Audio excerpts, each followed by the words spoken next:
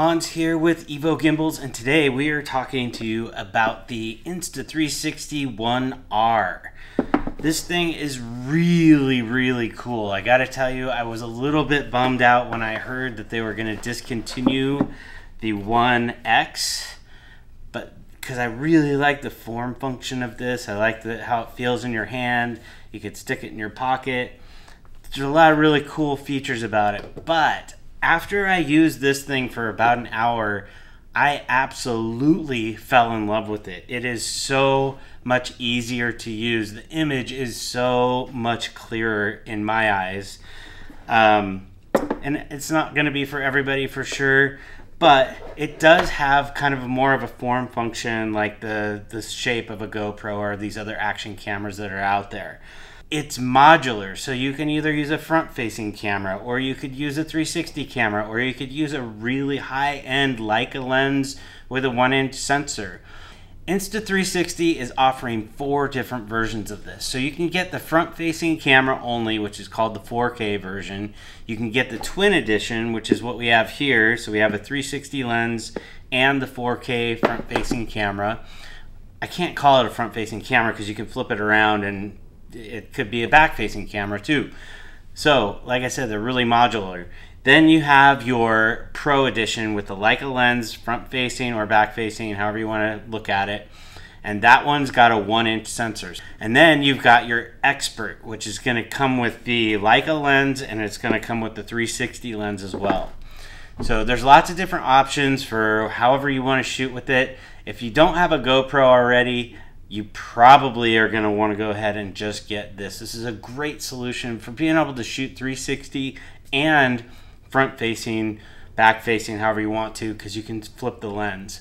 I got a chance to go use it, and I wanted to see what it sounded like. So we put it out in front of us, and we were talking up at the mountain just to see how good it was. The wind was blowing. Okay, we're leaving Cloud Chaser. We just did a few runs. We're going back to the car. I just wanted to test the microphone on this.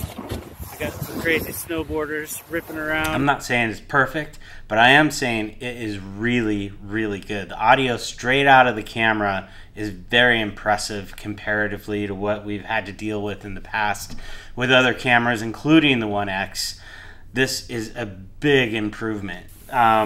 It's waterproof. That's a huge improvement. As you can see, we tested that out too. Water and dirt proof, I should say. So let's just go ahead and open it up, see what's inside. You got your battery pack. You've got your 360 lens right there. Don't set this down on the lens. Be really careful with your lenses on these. Even though they're saying there's like hardened glass on this, it's still, you got to be really careful with these things, because when you do get a scratch in them, you're going to see that scratch all the time. So that's why they give you this little protective cover, which I like to keep on this lens all the time, even when I'm not using it. It just is going to keep it safe. So the mounting on it is one of the downfalls that I don't like, but they did kind of fix it with the new battery that they're coming out with. There's an extended life battery that's thicker than this, and they put the tabs on the bottom for the GoPro ecosystem.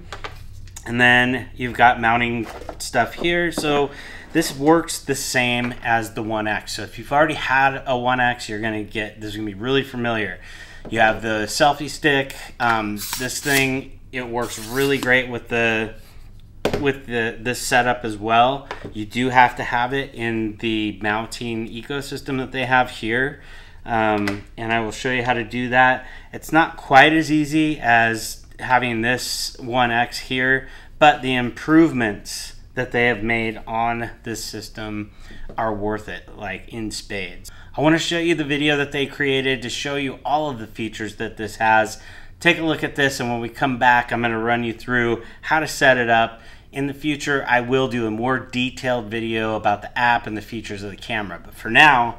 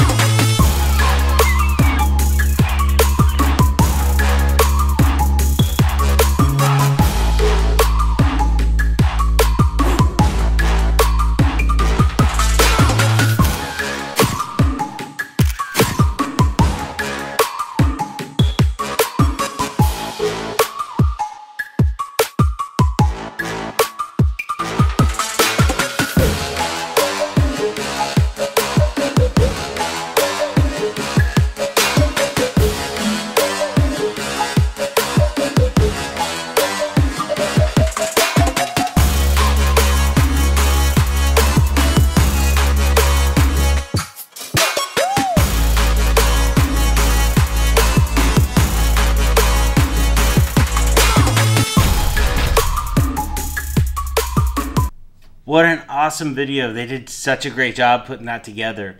But they don't really even talk about some of the really cool accessories that are available. There's a USB-C plug that goes into the side of the camera that allows you to put an external microphone on it.